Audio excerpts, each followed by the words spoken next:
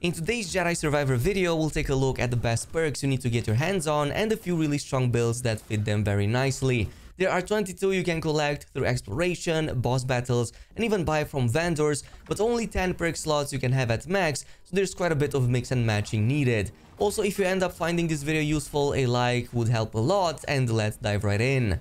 In the early game and when your perk slots are limited, I found that Resilience and the Shatter perk both provide a great balance between defense and offense. The first one is unmissable as you get it from the main story, while the second you get after defeating the Rancor boss during the Missing Prospector side mission right here on Kobo. I ran some tests with both, and Resilience provides a nice extra section of block meter on top of the ones you already have. Even so, the difference for just one perk slot cost is incredible, and this means you can now block or reflect a lot more often. There are way too many annoying encounters with loads of ranged enemies, so this helps a lot with that, and it still remains very viable even in the endgame. Shatter is even more useful as it gives you a roughly 10% additional stamina damage to each of your hits. In this test, you can see 2 full hits with the lightsaber in the blaster stance doesn't even take half of the Purge Trooper's stamina, but rather around 40%. However, the same 2 attacks, but with this perk on, that's more than half now or closer to 60%. Of course, these are estimates since we cannot see the true numbers, but it shortens the time needed to stagger a foe by at least 1 or 2 blows, which in large combat scenarios helps a ton. There's only one other perk with a low cost that I found to be useful at this stage, and that is going to be the Dexterity, which you actually get from the Chamber of Reasoning right here in the jungle area in the region called the Basalt Rift. So basically you have to complete it and eventually you're going to get it, but this is going to increase the damage on your throw attacks. In this game, throw attacks are actually super strong, so it makes sense that you will want to go for this one, especially if you have like a couple of spare perk slots. You can basically do a lot more damage, also in the range of like 15 to 20% give or take depending on the attack, but it makes a noticeable difference once you get the full upgraded versions that deal the most amount of damage, especially the charged ones on something like the double sabers or the cross guard. However, if you can already afford to also put this on top, if you can get one more perk slot, you can basically go for some of the best in the entire game, but you're gonna have to do some sacrifices. So let's talk about our first legendary perk, which is going to be the Fortitude. This increases lightsaber damage, but also incoming damage is increased against Cal. It also costs 4 perk slots in total, so that's quite a steep price you should keep in mind. You get this from the Fogged Expanse on Kobo once you defeat the Vile Bile Maw legendary boss in this area. To access this, you need to basically fall into these gaps right here and then just take the slider down into the boss arena. Once you defeat them, you can just grab the perk from the edge of the platform. Of course, yet again, I went with some tests to see exactly where we stand, and going with the cross guard without any mods equipped, I was dealing about 50% to this Shiverpede's health bar, which is actually not too shabby. However, when going with the mod on top, the damage was roughly 15% higher, as it now took around 65% of the health bar with the same attack. Of course, this can depend on the type of attack and lightsaber stance, it might even go up to 20, but it's still quite significant and makes a huge difference. The damage taken by Cal is quite similar to the one that he deals, so also around 50% give or take from my testing. But you end up having such a high HP not too long into the game anyway, from the health essences and the survivor skills, that you barely even notice the extra loss in HP. However, you will definitely notice the increase in damage against enemies, which now take a lot fewer hits to get downed.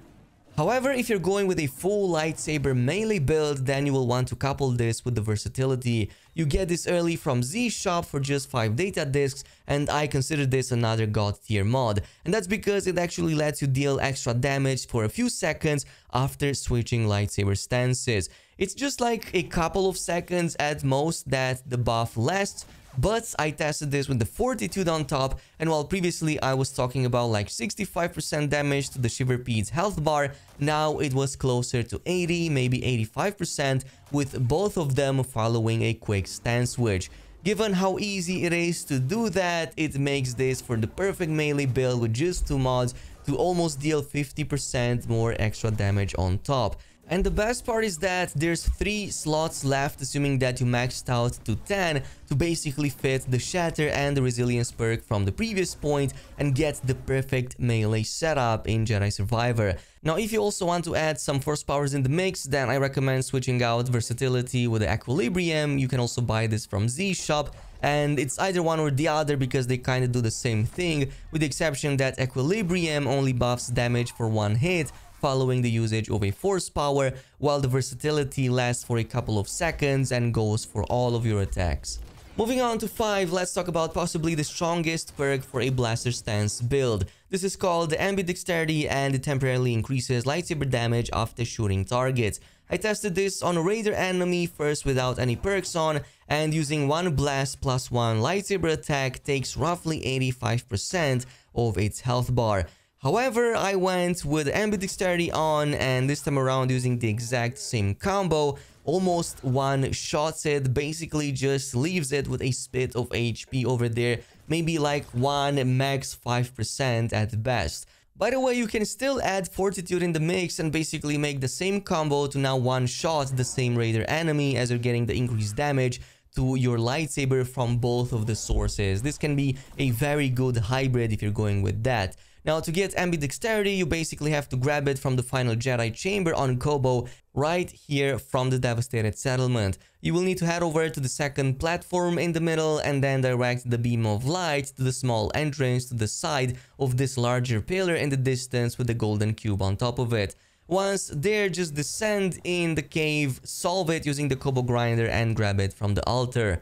If you do so, you have enough points left for 1 final perk to basically make the best blaster stance build in the whole game and buff all your damage now to the blaster. So this is via the marksmanship perk that you also get from the Devastated Settlement. All you have to do is from the waypoint to enter the main court, going through the gap, and then reach the top of the tower onto your left as you enter it. Here you will find the marksmanship perk just standing there, so you can grab it and activate it right away. This is going to buff the damage of all your blaster shots, so now not only do your lightsaber attacks deal extra damage, but your blasters as well. Like I said in the previous video when I covered this, that's about 20 to 25% increased damage, but it might actually be more. I ran a new test on this Bile Maw, emptying all the 10 shots with and without the mod on, so here are the results. Without any mods on, it takes roughly 30% of the creature's HP, but when I added just the marksmanship mod on, it was like 50%. So yeah, it might be a lot bigger even than the conservative 25% number that I gave you. But if you combine this with the Ambidexterity as well as the Fortitude mod, you basically have the perfect blaster stance, which deals the maximized damage, and you're not losing much in terms of other penalties.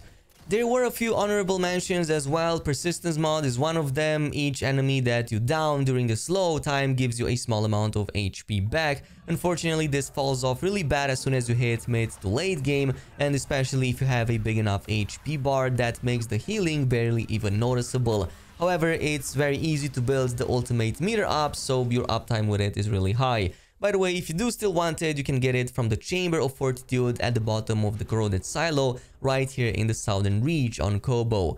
Another one is the Gambler plus the Wisdom combo, which both give extra experience gain, though no joke, this actually drops off so bad in the endgame, I'm barely noticing any difference. I ran a test with no mod, with the Wisdom, and then with both Gambler and Wisdom, and I think I was actually losing XP gain when having both of the perks activated. Not sure exactly why you would need XP farms in a game like this that literally showers you in levels, but if you still want that, you can get the Gambler's perk from the Crypt of Irma right here on Jedi. You just have to follow the main path the usual way and get out into the open area and jump over this larger gap. Then just keep it to the right until you hit this cave and try to go right at the end of it. The hint can be found right outside of this cave, so it's basically to activate the 2 outer pillars on the top and the 2 inner pillars onto the bottom.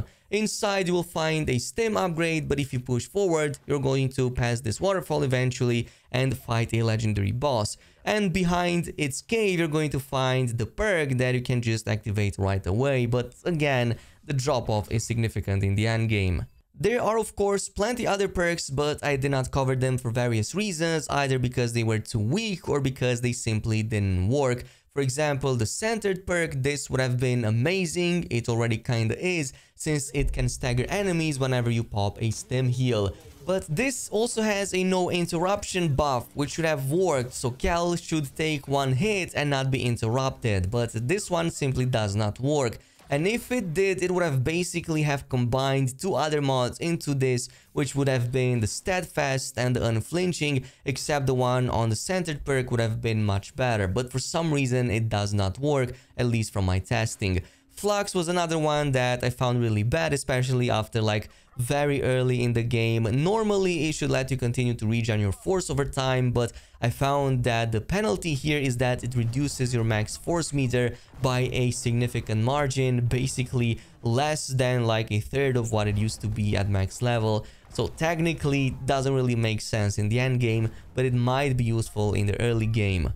Anyway, that's about it. Thanks so much for watching, and until next time.